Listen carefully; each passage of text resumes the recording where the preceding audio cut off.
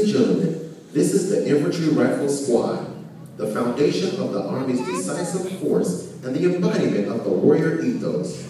The infantryman has the most challenging job of any member of the armed forces. He carries the fight to the enemy around the world. He is the standard bearer for all the armies of the world, leading by example in the fight to defend freedom against ruthless tyranny. With the increased firepower and the lethality of today's weapons, every infantryman must be trained to standard in over 200 tasks to defeat our enemies on any battlefield. The infantrymen graduating today are accomplished marksmen, able to engage the enemy day and night. They understand how to shoot, move, and communicate as a team.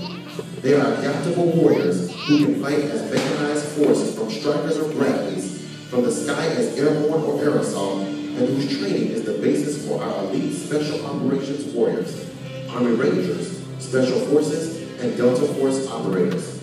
Most importantly, they are patriots, who in a time of war raised their right hand and swore an oath to God and country to defend the Constitution of the United States against any enemy. If called upon to fight building to building in Baghdad or Fallujah, to clear the ridges of Kunar or Jabaladad in Afghanistan, or to deliver aid and provide security in the Horn of Africa and the Caribbean. Third one from the right. These men make the difference in this global war on terror. Ladies and gentlemen, the Infantry Rifle Squad.